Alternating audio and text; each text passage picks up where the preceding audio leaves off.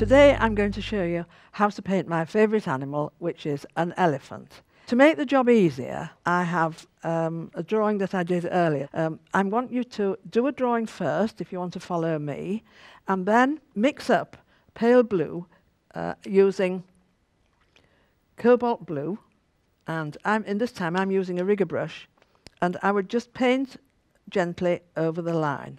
Now, just to show you how it starts, okay, I'm going to stop it there and move it to one side because I actually prepared one earlier.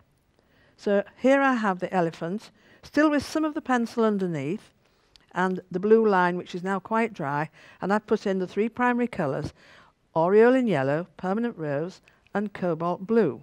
I've mixed together aureolin yellow and the permanent rose and made orange, and then I've mixed permanent rose and cobalt blue and made violet. Now, just because all those three colours are transparent, they don't have a lot of dark punch. So I've added a darker colour, and that is burnt umber. And when mixed with the violet, it gives a lovely shade. So I'm just going to now make a start on the next stage. Clean it up properly. Dust it off. Don't use your hand. If you use your hand, you transfer grease from your hand onto your painting. And then here, I've mixed orange, and I'm going to just place in the orange on the elephant. If you give yellow and pink, or red if you like, and blue to a child, you're going to get elephant grey. But I don't want to do it like that. I'm not going to mix all three colours together. What I'm going to do is layer the colours. I'm just going to put a little bit more red into there. It's coming out a bit yellowy. It's better. Oh, a bit too sharp. Permanent rose is extremely strong. You only need a little bit of it. It's a great colour. Just put a little bit more yellow into the mix. You'll notice I'm leaving gaps. Those gaps will create a third colour when I put a second layer over the top. It's almost like a highlight. Today I'm working on a rag paper, arch rag paper. A rag paper will show the layers better than a cellulose paper, which is a normal paper that most watercolourists use. I know the rag paper is more expensive, but it does give you greater definition. For something special, it's worth getting to know as a product. I think I just need a little touch more on here. And then I've got to let this dry. I'm just going to go back again into the land behind and maybe make it a bit pinker. Just change the colour slightly. Now that didn't take long. Easy. Anybody can do that. Not difficult at all. Just need to let it dry. The painting's dry now. I'm ready for the next stage. This is a particularly favourite elephant of mine. She's called Echo. She's been the most filmed elephant that ever was. She died, I think it was last year, and she'd reached the ripe old age of 65. I've got some violet paint now, mixed with the pink and the blue, and I'm going to take it over the top of the orange. Watch carefully. This is really amazing, because I'm actually going to turn. Look at that lovely shade of grey.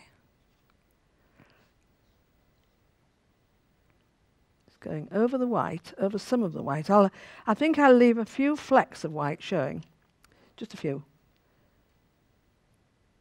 So we're now getting an orangey grey, some violet, where I'm passing over the white area. There's a lot of red earth in Africa, and the elephants are always wallowing in it, blowing it over themselves, using it as an insect repellent, and also coolant, I think. Just go under the feet, and not to forget the toenails. Have you ever seen toes on an elephant? Did you know the toes are inside the foot, with just the toenails peeping out? Echo was beautiful. She had her tusks crossed at the front, and she was the most marvellous matriarch. One of her daughters will have taken over the role. Not necessarily, and I don't think it was actually her next in line. She chose the one that she thought was the most suitable to be the matriarch and coached her on. Look how the tusks show. This isn't quite the final stage. As I said before, I'm working with transparent colours, and none of them are really quite dark enough to give me the darks that I'll need, even if they were mixed intensely together. I've had so much fun sketching elephants from the back of a Land Rover. That really is my favourite way of painting. Well, sketching. And then turning it into paintings afterwards. Just a little bit of the violet into the background because it'll push it backwards.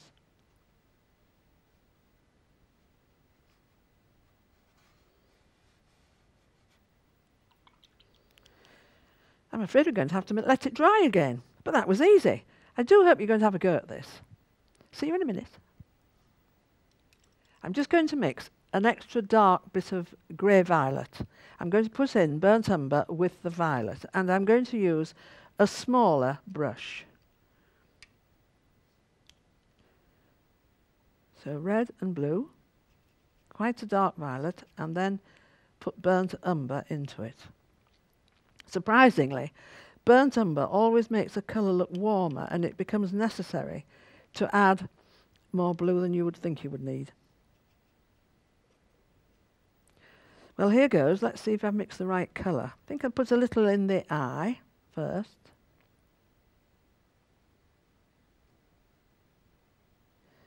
And this lovely dark bit under the tummy. Because the paint's transparent, the drawn line has become part of the painting, and that's the joy of painting brush drawing in the first place. It's something that, if you've not tried, it's well worth trying. I'm just going to put a few over the drawing, a few darker lines on the hoover tube and on the creases, folds in the flesh. There are folds at the side of an elephant's ear. Just a nice touch to put a few in.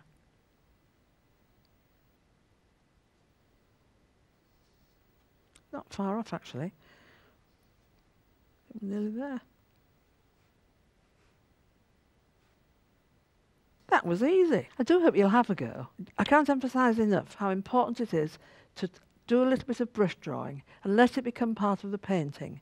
And also seeing how you are colour mixing by layering the colours, only using 3 primary colours plus a touch of a 4th.